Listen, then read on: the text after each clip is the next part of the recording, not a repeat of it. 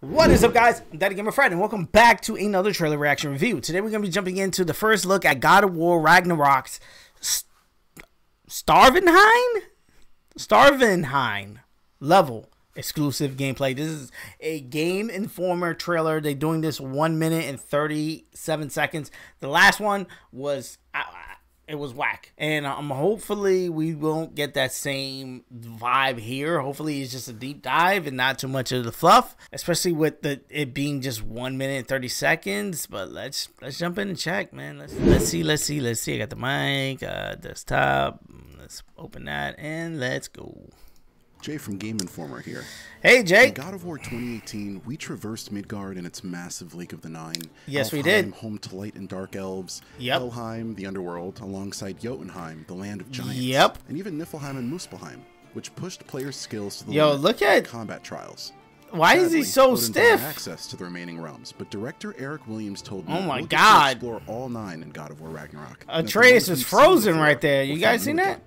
But without further ado, welcome. Oh no, they're bringing back the ravens. Dwarven ingenuity. I'm talking No. technical marvels like mine pits, artificial water channels, and sprawling cities, all setting the stage Sprawling for potentially complex cities? environmental puzzles. To navigate the new realm, we'll need to rely on Kratos' toolset, his weapons, and yes, his son, Atreus. Yep. In Svartalfheim, Kratos can freeze geysers by way of the Leviathan axe, dismantle Oh, pots with his blades of chaos, and command the boy to interact with out-of-reach devices. I spoke with 2 level designers about Svartalfheim's creation, and both talked about evolving the gameplay in larger spaces. Cool, I like this. The world and its mechanics reflect the narrative. In the reveal trailer, we watched Kratos and company use sled wolves to get from one far-off point to the next. Okay. And in less frozen areas, like Svartalfheim, we'll row down streams through open waters. And there's people walking around in houses? Okay. All of this suggests a journey vaster than what came before. Wow. For more on the cover Okay. story, head to our hub at GameInformer.com/GOW Ragnarok, or swing by our YouTube channel for more gameplay content. Okay, so let's deep dive into the trailer, give it a score, and give my thoughts and opinions of exactly what's going on.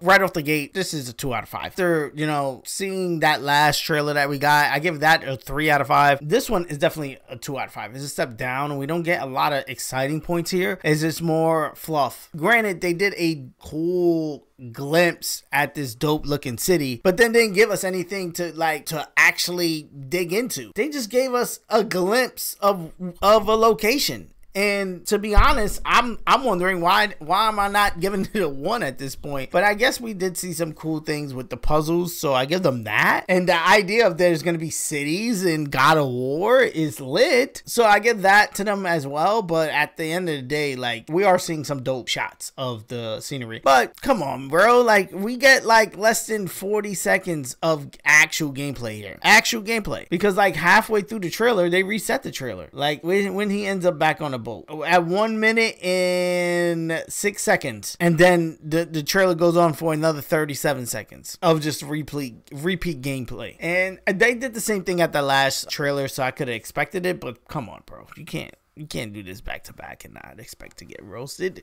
I really don't like this rollout, what they're doing with Game Informer to get, likes and clicks and, kind of to hype it up. We don't need this for God of War, not for Ragnarok. Sonic, I understood when they did that with IGN, but we don't need this for God of War Ragnarok. Let's talk about the trailer itself, because I think it's very interesting. In the beginning of the trailer, we see Atreus having dialogue with Kratos. Either something actually happened during the story, or I feel like his idle animations is not programmed in or just not working right here.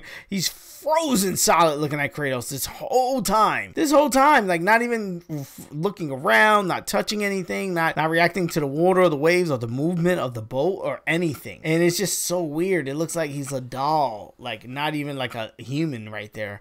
And then Kratos gives him the cue that, yo, we're pulling up into the city to look ahead. And then he says, Atreus, look ahead. And then we get that reaction from Atreus, who's usually always wondering and looking around and having questions and dialogue with Kratos. We didn't get none of that there, so I wonder if something did happen in the story to trigger that, but we didn't get none of that there. Then we move over to this mine scene where we get a couple of things that is pretty cool. We get the confirmed that ravens are back, that we're gonna have to hit these guys, which love them and hate them, they're back. I thought they were pretty okay in the first game. I didn't truly love them, but for the trophy, you're going to probably have to do it anyway. We get a shot of the mines. Now, they did explain how the mines are going to kind of work, how you're going to traverse through them, and they kind of showed us a little bit of that as well. I wonder if there's going to be like a minecart scene, like almost like Donkey Kong, like if we're going to be riding in a minecart. But it does look pretty cool. Again, we don't get no story like elements of why we're here, why we're exploring this place. So it does kind of lead the question like, okay, we're at this place, but why type vibe. Hopefully we do get that answered. And then this is an interesting shot. They're showing off how the puzzles in this area are gonna work, and how your blades in your axe is gonna be able to interact with, you know, with the water and stuff like that. My thing is that we see the symbol here. We also see the same symbol here, or one that's like it. I wonder what that means. Is that going to be indicators all over where we have objects that we can interact with? And I think that is going to be the case. Have like a visual aid on puzzle elements, which kind of makes sense. It's just this one doesn't look like the same thing as this. There's no water geyser there, so I wonder what was over there. The same thing with over here, where you see it on the floor, and then you see Kratos interact with this. But this is the I forget, the Blaze of Chaos. So maybe there was a Blaze of Chaos thing over there to trigger that, but again, we don't really get a shot of it. It's like behind this rock, maybe. We don't get no shot of it. What would that do? The water would just shoot up? Maybe not, because there's nothing there. There's a cute little bird up here, too. Again, cool. Nice little visual aid of the Blaze of Chaos over it, too, to kind of show you what you have to do. So, that's cool. That's cool. And then you see this huge gate go down. I wonder if you could freeze this, even as is this a part of the... Oh, no, you look, the doors are right there, so you could just close it. Okay, cool. Cool. I wonder if you got to close that with the Blaze of Chaos. And again, that's it. Atreus is like, look, now, wow, this is a city. Surprised to actually see a city. We see a house. It looks like an entrance to something right there. You got under this, you got like a little area here, and then another house, and then we got a bridge. So yeah, we got a full-grown city inside of God of War Ragnarok, including NPCs. I wonder how they're gonna break this down. Is this gonna be some Skyrim Witcher situation where you could come into people's houses, have conversations with them, and, you know, go on side quests and stuff like that? Are we getting that? Or are we getting something similar to Pokemon, where you can go into these houses, but they give you dialogue and that's it? There's no side quest, really. There's no, you know, they may give you an item, but that's it. Are we getting that? Or even if, are these places even accessible? Because again, we're rowing through here on a boat, but we're not walking through this land. You know what I'm saying? So I wonder how open is it going to be? Are we going to be able to walk here? It looks like maybe, because it looks like maybe you could just bring the boat, dock the boat here. He didn't do that. But maybe that is the case. We do see everybody running away. That's one thing I noticed. This guy ran away. This guy's like, oh shit, and he is out. This guy is like pointing and like, oh my fucking God, the God of War, I am gone. And then look, these guys, he's like, oh, I am late for dinner. Like, he's gone. So I do wonder what's going to be the situation. Is everybody just afraid of Kratos at this point? You know what I'm saying? They don't want nothing to do with him, you know, knowing what's, you know, to come, you know, with Thor and stuff like that. I do wonder if, you know, that's the scenario and that's the case that's going on.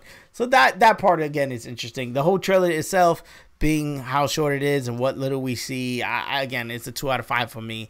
Let me know what you would give it in the comment section below. Like always, guys, I answer all comments, so let's have that conversation down there. If you are new around here, consider hitting that subscribe button. I do videos like this every day, either talking trailers or playing video games, posting clips, let's plays. I do it all here on the channel. So again, consider hitting that subscribe button. Also, hit the like button. It does help me out a ton as far as moving these videos and to recommend it so other people can check out the videos. Peace. I love you guys. I'm gonna see you guys on the next one.